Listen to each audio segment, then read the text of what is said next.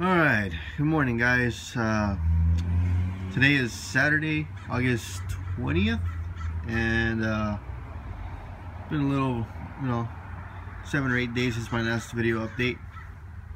I've been buying a few more decorations for the backyard patch, as you can see. Eventually I plan to get a wagon and other stuff as well, but that can come later. But anyways, I definitely got a few pumpkins growing. Let me start over here with the Big Macs. I finally pollinated my first Big Macs about 2 days ago, and it's starting to grow. Probably gonna end up cutting that one off, and that one off. I mean, I cut those 4 off yesterday. This thing's really putting out the female blossoms.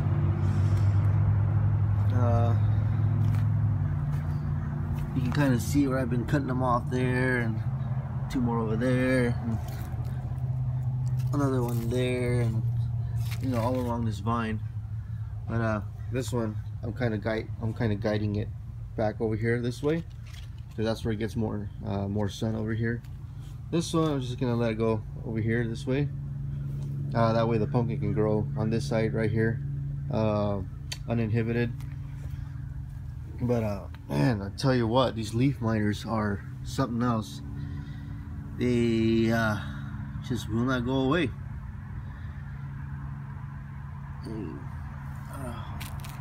I see the grub right there.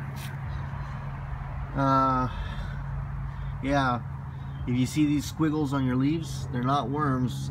Well, they are worms. They're not slugs or anything on the surface. They're leaf miner larvae eating away at the leaf from within inside. Let's see.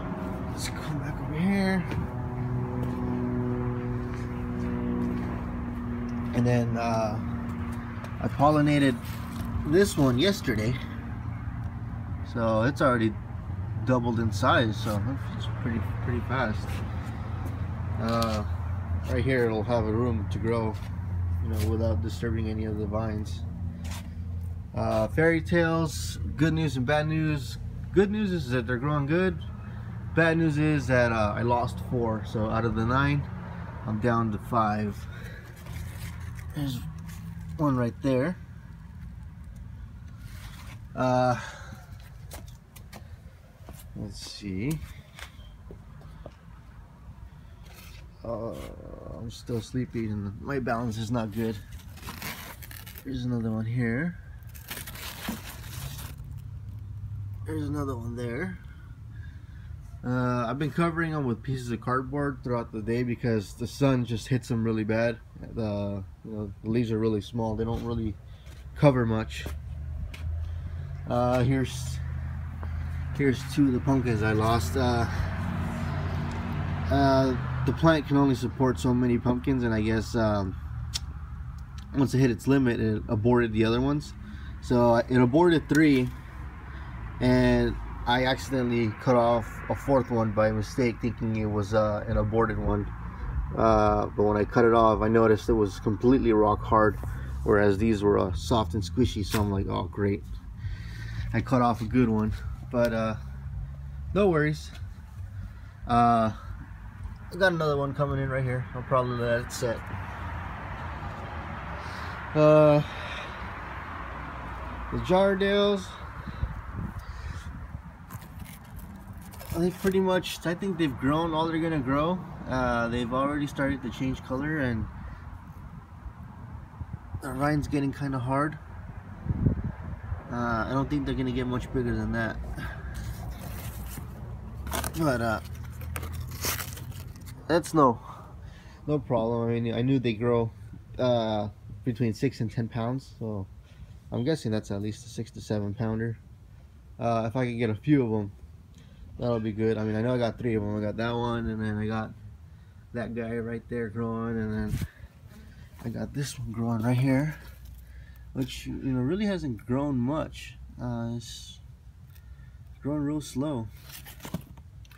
But I got another one that I just pollinated yesterday over there at the end of the vine.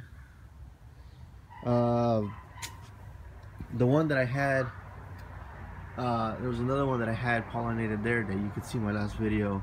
It just wasn't growing.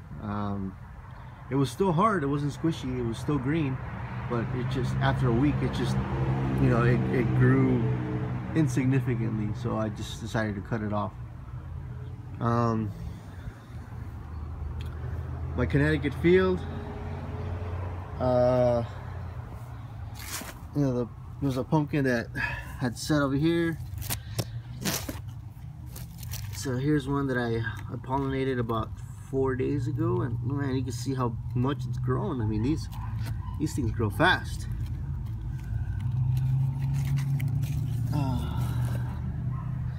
And then let's see if I can get in here. Trying to damage anything. I got two Howdens growing here. I got that one,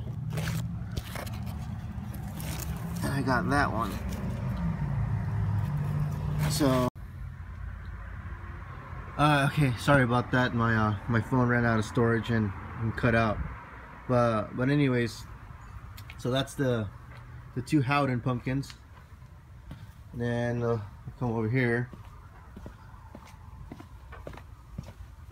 Let's see. This is my my other Connecticut field. Starting to go pretty good. I think I'll let pumpkins set, the next one that opens up. And there's one. It's about getting ready to open tomorrow. And you can see the little, you see the secondary vines, and you know, their little pumpkins that they got. So these plants are doing real good, nice and green. And the Connecticut field, I got another pumpkin growing on it. I can get over here without falling. Oh geez. Okay, there's the other Connecticut field. So these two, this one and that one, are grown from that Connecticut field. And let's see, I'm trapped. I'll show you guys the tomatoes in a little bit, but let me get over here. So this is the other Howden. I cut off the tip because it wasn't growing, and I wanted to focus the energy on the other pumpkins over here. But I think this one's off over here doing its own thing. You can see it's branched out. It's going this way and going that way. So we'll see. I've had to chop off a lot of the leaves because they were just, you know, collapsing and down on the floor, and the leaf finders did a lot of damage. And I did see some aphids on some of the leaves, so I sprayed neem oil and soap and tried to take care of them. You know, see, these leaves are, you know, they're just really bad. And what was I going to show you? Oh yeah, I don't know if you can see that white speck right there, but yeah, I've right on cue, the powdery mildew has shown up. I've been reading that pretty much all of the pumpkins can withstand getting powdery mildew until they get their first fruit set, and then their energy goes into producing fruit rather than protecting itself. So that's usually when the onset of powdery mildew comes. And a few of my leaves have had it. A few of these leaves, you know, I sprayed for the powdery mildew. So far only the Howden has shown it, and then the other pumpkins have shown it. And I know the fairy tale pumpkins are resistant to it, so I'm not going to worry about it too much. And what is this? Oh dear, I gotta cut that thing off because I didn't know about it, and I'm pretty sure it got pollinated by a bee, so I don't want that thing growing. So gotta remember, cut it off. Seeds come over here. You see the other Jardale over there. The same thing. I'll show you the one I pollinated yesterday. This is that guy right here.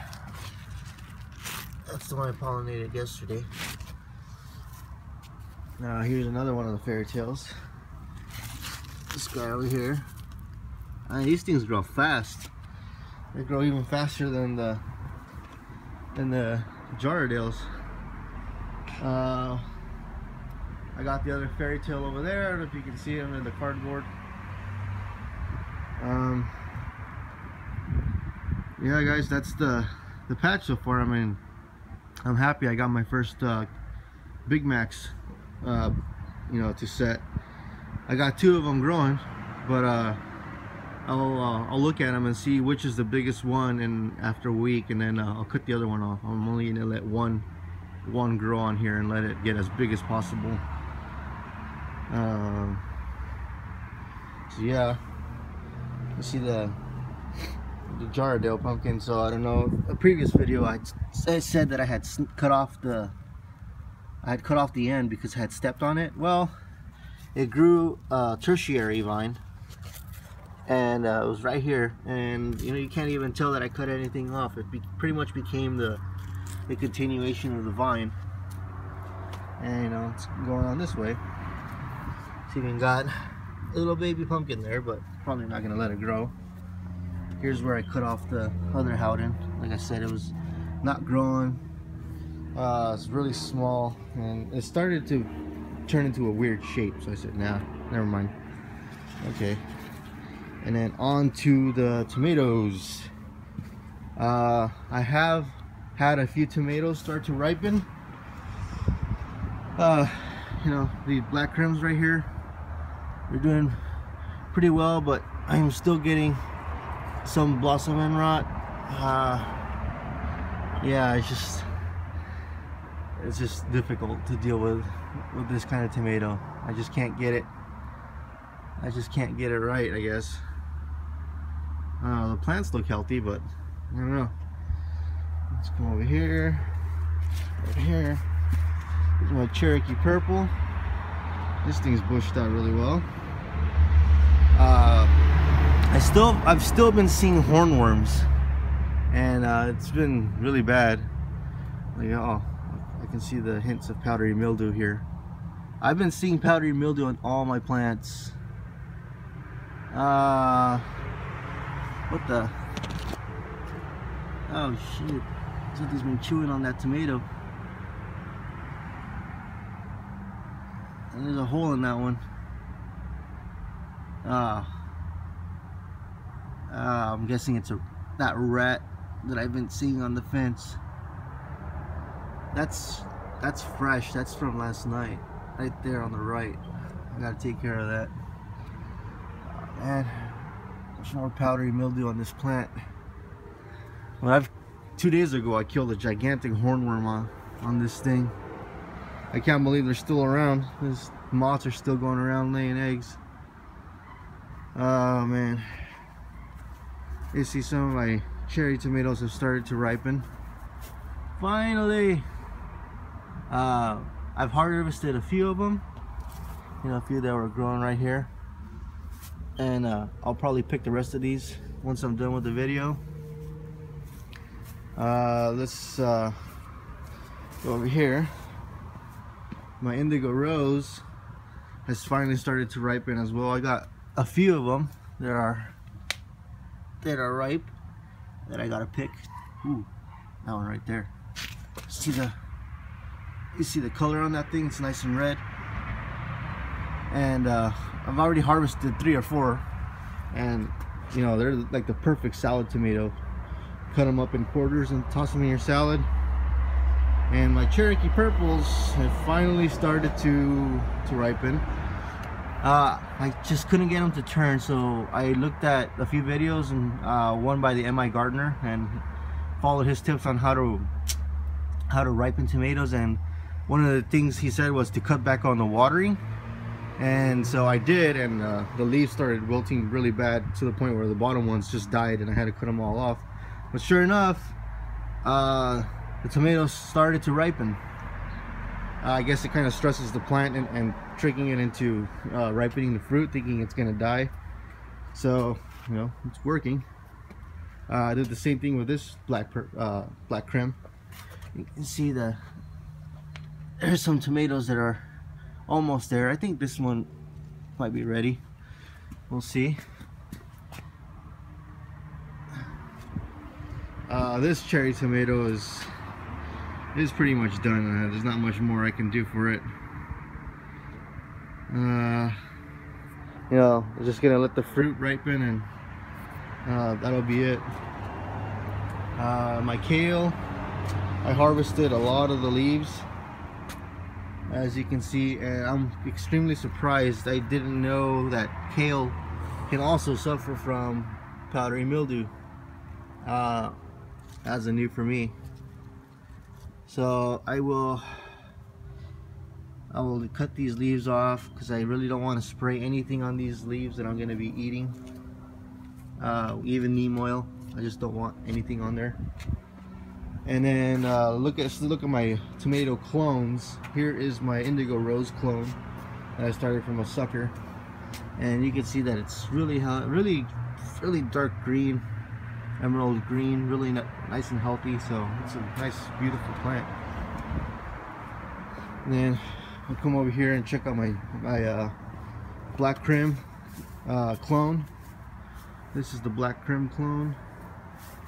It is doing considerably better than its parent.